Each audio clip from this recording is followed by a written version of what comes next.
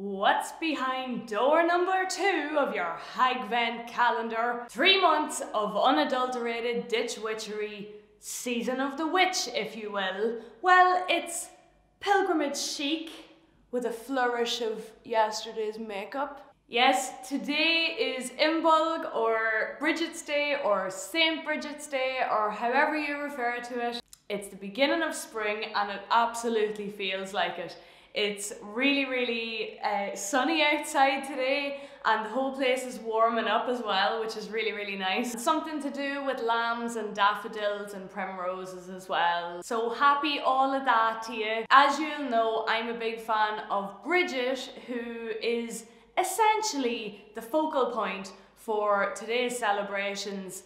No matter who you are across the island of Ireland, really, if you're at all interested in our magical and mythical past, then Brigid probably holds some interest for you. And maybe you'll want to celebrate this day, maybe you won't. Some years I do and some years I don't. A lot of the time I'm lighting my fire still in February anyway, so as I'm cleaning out my hearth, I'll be thinking of Brigid, I'll dedicate it to her, and if you want to and you haven't got some Brigid's cross of your own, sometimes a nice thing to do is to lay your poker and your tongues across each other on your hearth in front of your fire and dedicate that to Brigid on Brigid's Day. That's kind of a nice thing to do. Or you can make an offer of cream or butter. This year I have decided to do something that I haven't done in quite a while, but something that I really love to do at Imbolg. It's the reason I'm wearing no makeup. I'm going to go and do a pilgrimage from here to her birthplace at Faughart. It's a walk I've done once before and I really enjoyed it, but I did it with other people and found that just to be a little bit distracting. So Dave has agreed to accompany me because it's still a long way in the dark after all. So we're going to do this walk out there. It's about an hour and a half from the centre of town. And that's the thing about pilgrimages, is that it doesn't have to be, you know, days and days of walking. It doesn't even have to be hours and hours. Whatever is enough time for you to make that sort of quiet connection with the energy that you're trying to plug into, then, you know, that's sufficient, and it's up to you really what that looks like. For me, the pilgrimage is going to take us on a route past the mural of Brigid in Bridge Street, past where I grew up, past the graveyard where I have a lot of relatives buried.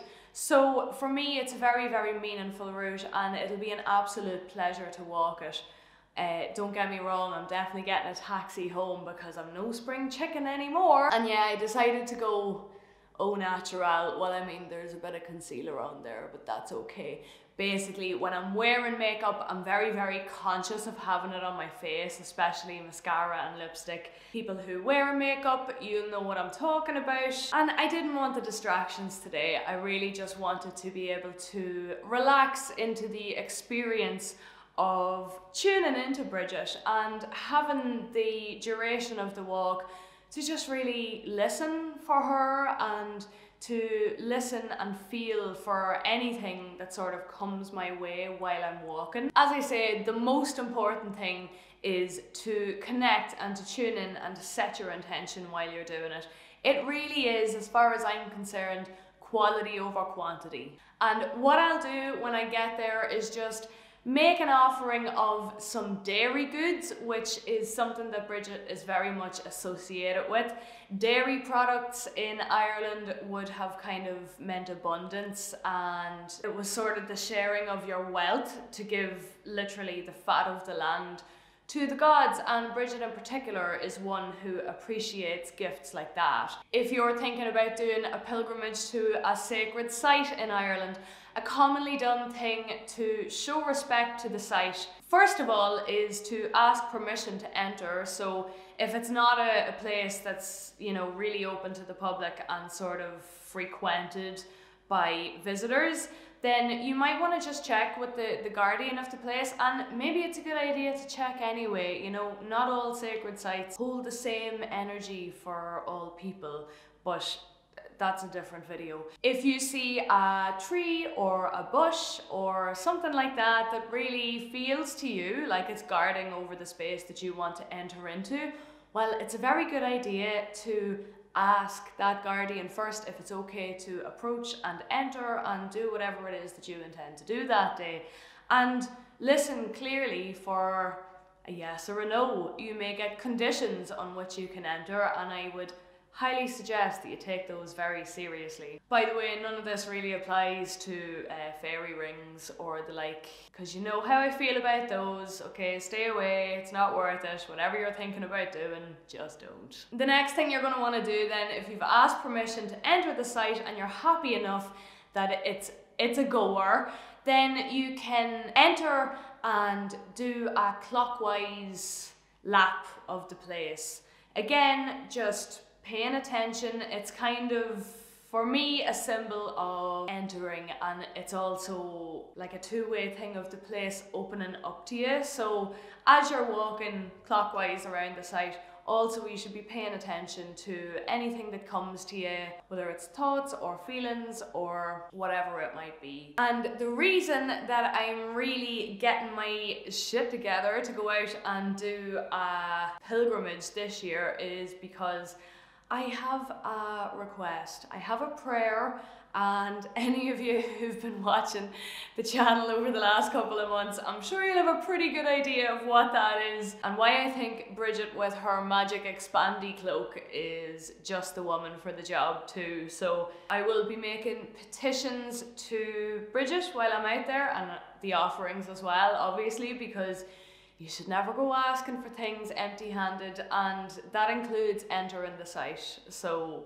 one other thing is, for anyone who isn't really into doing a pilgrimage but wants to connect to Brigid on Imbolg specifically, there's something really, really nice that you can do. It's an Irish tradition going back quite a way. We have a record of it from at least the 1930s, and there's no reason to believe that the practice doesn't go back much further than that. Somebody might be able to tell me actually of earlier examples, but the Brat Brigid is quite commonly done even to this day by people who love and respect Brigid. And the actual brat itself these days is a ribbon or a piece of fabric, any kind of a rag or, you know, a cloth, and you take it out and hang it on the bush outside the front of your house for Brigid to touch as she walks by. And in some parts of the country it's hung from a door, or again, there are different variations on that depending on where you are in the country. Some people believe that Brigid comes into your house, other people believe that she's just walking around on the eve of Imbolg, which I realise I've missed that now, and so have you. But then the other thing is that as far as I know, Imbolg and the date for it is quite subjective, so it's up to you if you still want to give it a go. Brigid might still be out there wandering around, I don't know, I couldn't guarantee it, but the idea of hanging this cloth out is that when Brigid touches it, she will bestow healing or protection onto it. Belts and braces, you can actually put those out too instead of a ribbon or a cloth. And I just love that, the idea of your magic healing braces, you know, like, how are yous all? Who needs some healing?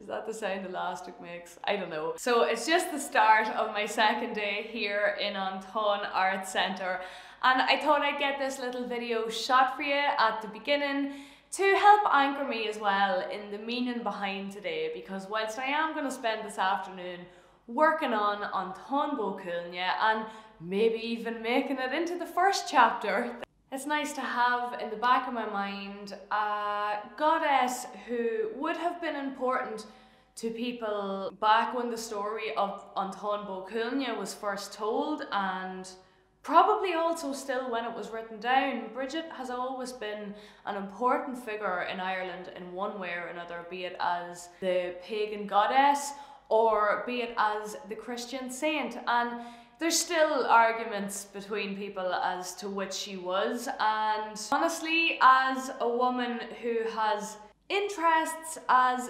varied as Brigid did, Well, I can say that pigeonholing isn't really helping anyone. She is both. She can be both.